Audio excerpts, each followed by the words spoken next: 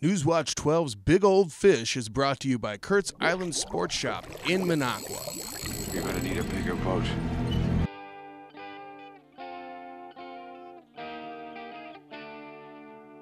What do you use to catch fish on the internet? Why, clickbait, of course. Alright, well, let's move on with this week's Big Old Fish, and we start off with Kayla Kirschbaum. Now, Kayla caught this beautiful 30.5-inch pike while fishing on a Rhinelander area lake.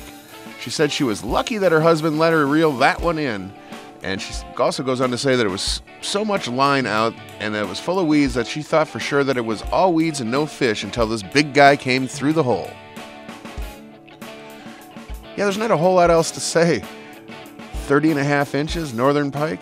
Yeah, Kayla, you know what I'm going to say. That is one big old fish. Way to go. Keep on reeling them in. Next up on this week's Big Old Fish, we have Jackson Lee from Merrill.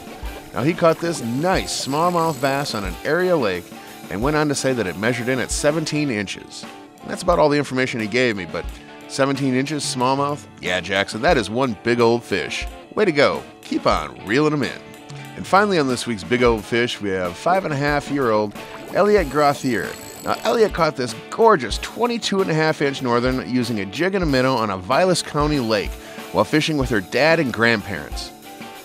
I don't know what else to tell you, Elliot. That is one big old fish. Way to go. Keep on reeling them in. All right, fishermen and women, make sure to keep those trophy pictures coming. All the information you need to be in a future episode of Big Old Fish and win a Norling Taxidermy fish mount is on our website, WJFW.com. And remember, anglers, fish on.